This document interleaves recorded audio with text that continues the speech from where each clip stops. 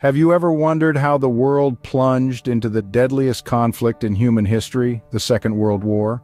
In the aftermath of the First World War, the seeds of a second, even more catastrophic conflict were sown.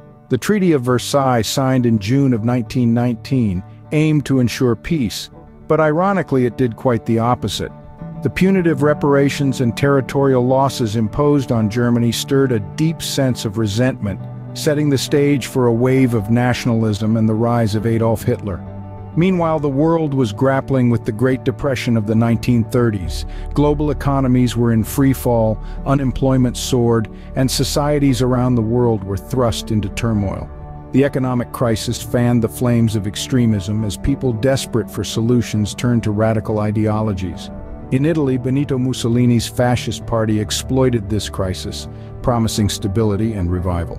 Similarly, in Germany, Hitler's Nazi party capitalized on the economic chaos and the German people's dissatisfaction with the Treaty of Versailles.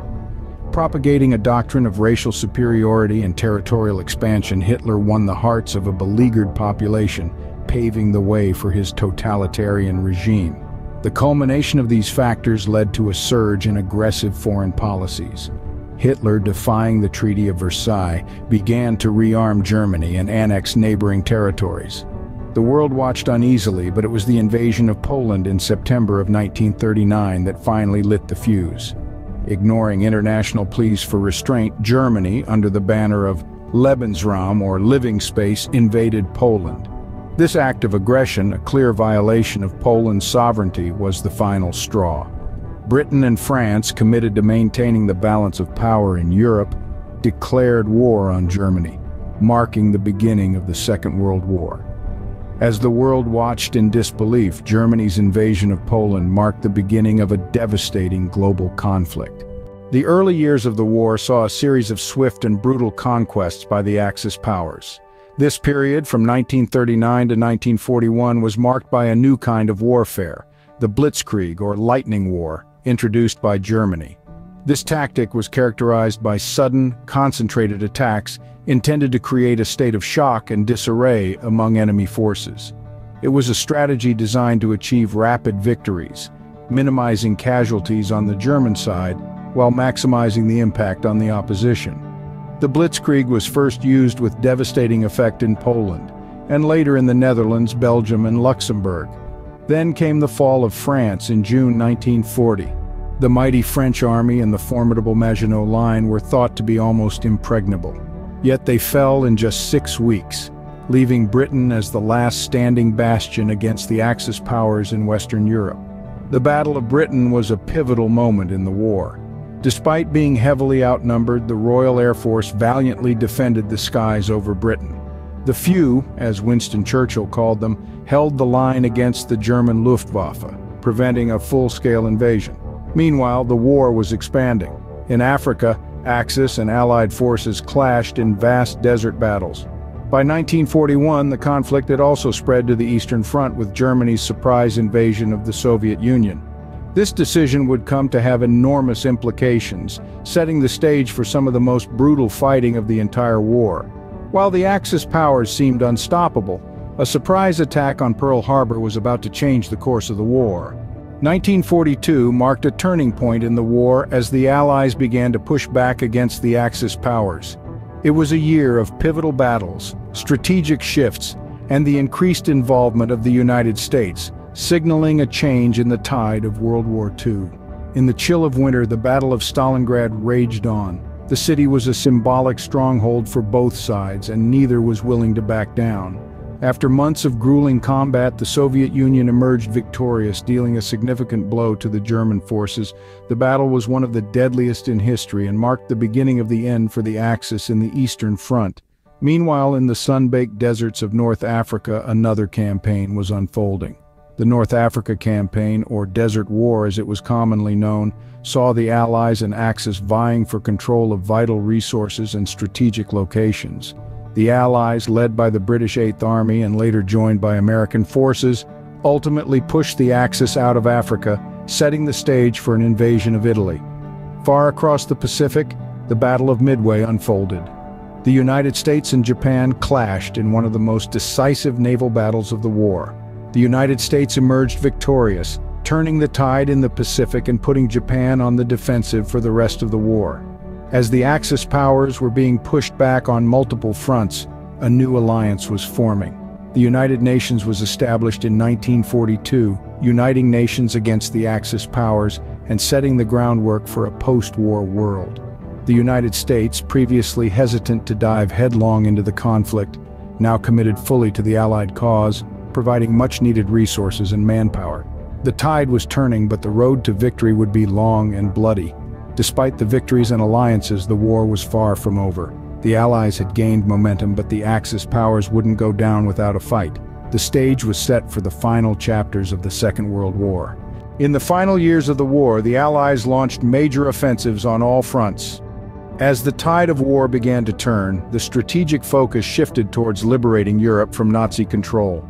The D-Day invasion was a monumental effort, marking the largest amphibious invasion in history.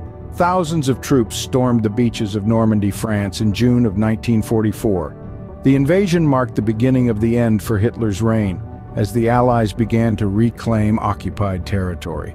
As the summer wore on, the Allies continued their relentless push forward. By August, they had liberated Paris, a symbolic victory that marked a major turning point in the war. The City of Light, which had been under Nazi control for 4 years, was finally free. But the road to victory was not without its obstacles. In the winter of 1944, the Germans launched a desperate counteroffensive in the Ardennes forest, in what would become known as the Battle of the Bulge. Despite initial successes, the German forces were ultimately pushed back, effectively marking their last major offensive of the war. Meanwhile, on the Eastern Front, the Soviet Union was making significant strides. They advanced into Germany, further tightening the noose around Hitler's Third Reich. The Red Army's relentless push westward brought them to the doorstep of Berlin by early 1945. In the midst of these military developments, the political leaders of the Allies met at the Yalta Conference in February of 1945. They made the pivotal decision to divide Germany into 4 zones of occupation after the war, a resolution that would shape the post-war world. As the Allies closed in, the war in Europe was nearing its end.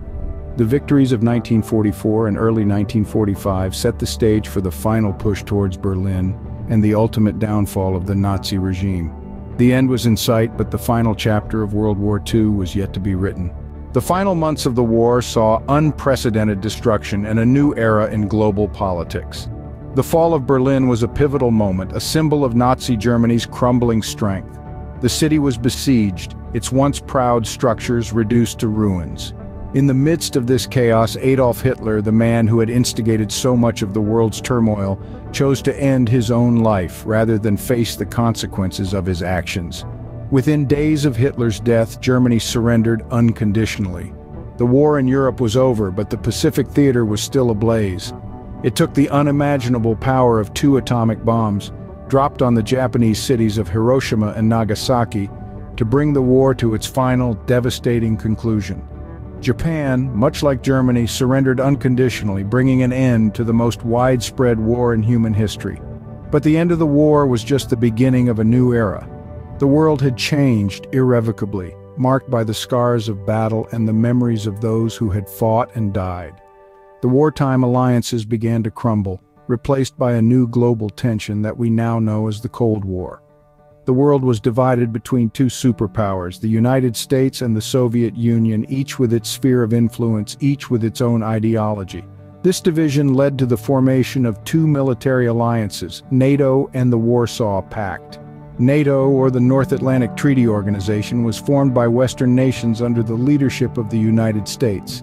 The Warsaw Pact, on the other hand, was a response from the Soviet Union and its Eastern European allies. These alliances were a clear indication of the fractures that the Second World War had left on the world stage. The Second World War changed the world in ways that still resonate today. The Second World War was a conflict of unprecedented scale and devastation. From the early sparks of aggression to the final surrender, it was a saga of power, strategy, and human courage. It was a war that redefined boundaries, cost millions of lives, and left a lasting impact on the world. The lessons learned about the high price of global conflict and the necessity of peace remain ever relevant. The memories of this war serve as a stark reminder of the horrors of global conflict and the importance of striving for peace.